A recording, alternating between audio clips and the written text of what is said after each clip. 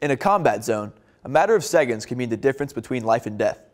Students at the Uniformed Services University of Health Sciences in Bethesda, Maryland are training to save lives in the field as quickly as possible. Petty Officer Tyrell Morris has more. Students here at the Uniformed Services University of Health Sciences just wrapped up the annual Gunpowder Challenge.